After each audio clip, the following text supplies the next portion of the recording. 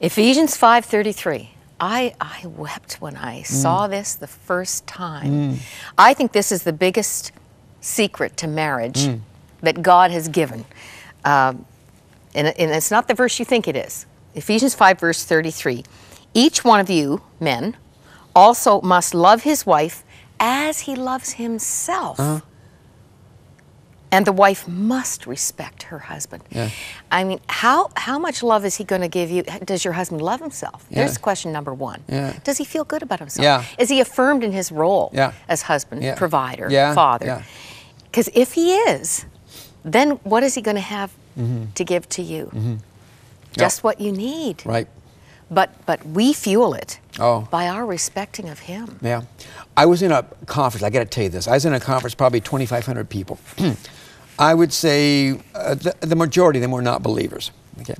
And I heard Dr. Egerich speak on this subject. And he spoke for 45 minutes, never once quoted the Bible, never once said anything about any Christian beliefs. You could have been there with no relationship with Christ and enjoyed the speech, but there wasn't one thing biblical about it. And rightfully so in that setting. He concluded by saying, and this is exactly what it says in the Judeo-Christian scriptures, and quoted that verse.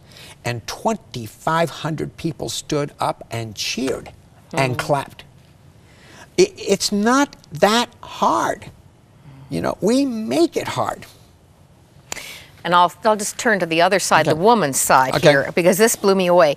A woman needs 8 to 10 meaningful touches each day just to maintain physical and emotional health. I think of women watching who were last touched by the hairdresser, Exactly. and nobody since. But 8 to 10 meaningful touches each day just to maintain physical and emotional health.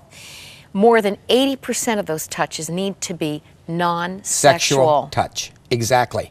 That's one of the recovery processes we use. We call it non-sexual touch or sensate focus exercises. It has to be done. Now, guys often say to me, well, I'm just not the touchy-feely type. It's just a bunch of baloney, because if they had a girlfriend, they would be touchy-feely, okay?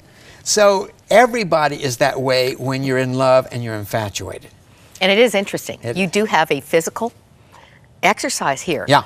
Where you get husband and wife safely touching. Yeah, and you can't let it lead to sexual activity.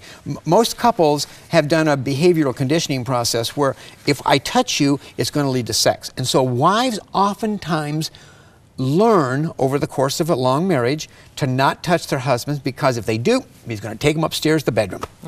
And that is so sad. That is, in fact, in my premarital class, I tell guys all the time, let me tell you the key to this. Say no sometimes to sex and just settle for touch. If you do, you'll reap huge benefits in your marriage. Yeah. 2 keys, both sides of the coin, the man and the woman, to building something where you can trust. Yeah. Trust is what it's really about. That's what this is all about. These non-sexual exercises actually take you back to infancy. The very first developmental stage in infancy is trust versus mistrust. Yes. And how does a baby begin to build trust? Through safe touch by his mom, his mother, through a soothing tone of voice, and through meeting his needs. And that's exactly what a marriage is all about. Susan Johnson wrote a great book just recently last year called Hold Me Tight. Okay?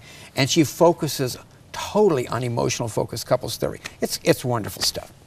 There's so much stuff. I finish each one of these interviews saying, oh, did we do this? Did we tell them about this? Just a reminder that these books are workbooks. It's heart work, and some of it is hard work. It is. It's an exploratory mission, but you will know your spouse better, and you will help to safeguard your marriage. Just a reminder, high risk factors, and I think we've talked about most of those, high risk factors plus stressors plus dangerous partner equals close call. Yeah. And I'm sure our discussion has helped to identify some of those things you need to be aware of. We haven't talked about the 4 classes of extramarital affairs. The one thing I want to say that you bring out very strongly is that if you are confronting your spouse or he is or she is confessing an affair, that the sinner needs to experience the pain of the one betrayed, his wife or husband, who's been cheated on, that you can't gloss over this. No, no, no. There's no easy street on this process. But there are two ways to do that. Okay, first off, many times, let's just say the husband had the affair. Many times it takes a while back in the recovery process before they can allow the pain to surface. So you might not see the pain right away, but it's not a matter of them having to be very sad or sorry or sorrowful initially. Many times they're not. In fact, many times the pain that is expressed is for the lost girlfriend or boyfriend. They have to give up the other They have partner. to give up, and there's a lot of depression that goes with that. But the second thing that happens, that needs to happen, is you have to tell the story in such a way that they can understand how painful it is. And a third thing that helps them begin to feel that pain is if you make the forgiveness letter specific enough for them to write it and read it to their spouse exactly what they did. Many times provokes a lot of that pain, because it's very shameful as you begin to realize what you've done and what you need forgiveness for. We're not done. Okay. And I hope you're not done taking this journey with us. Some very important insights. You know, my favorite passage when it comes time for someone's wedding, Ecclesiastes 4. 2 are better than 1. That's God's idea. But that chapter concludes, a cord of 3 strands is not easily broken. What you discover in this journey with David is that God is able.